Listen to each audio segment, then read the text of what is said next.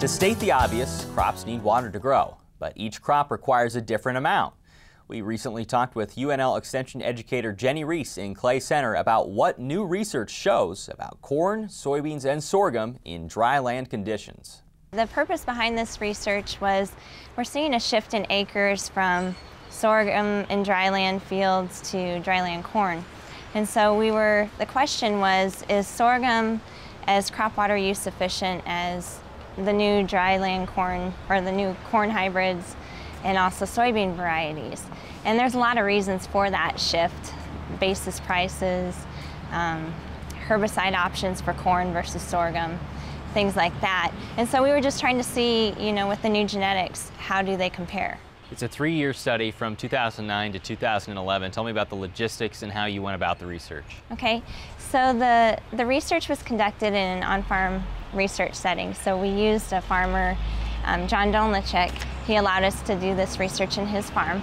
And we had corn, sorghum, soybeans, and it was randomized, replicated 3 times throughout the field.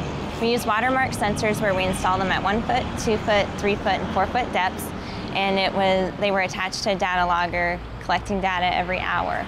And then at the end of the year, each year, we collected all the data, analyzed it, and determined what the crop water use efficiency was. And what does it look like? What did you find in there that you were hoping to find, or the research that you were looking for? Okay, so ultimately we were trying to answer the question, which crop is the most crop water use efficient?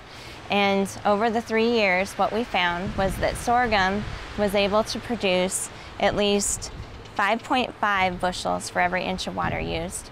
Corn was able to produce at least 4.3 bushels for every inch of water used, and soybeans at least 2 bushels for every inch of water used. So ultimately, over the 3 years, we found that sorghum was still the most crop water use efficient. And this is using regular hybrids, the best hybrids at the time of the study. This is not considering the drought-tolerant hybrids that are on the market for corn. Your yields for all 3 were very good over the 3, and especially in 1 year as well.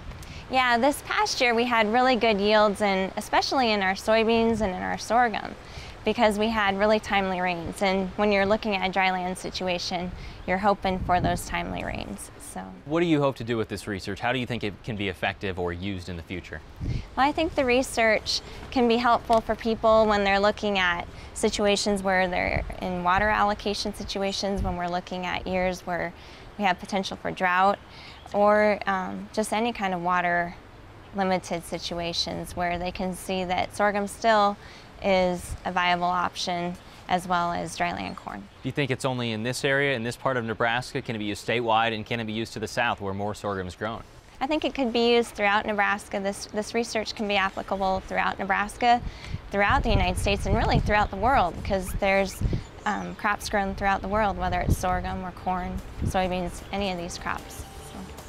The water use research was funded by the Nebraska Grain Sorghum Board.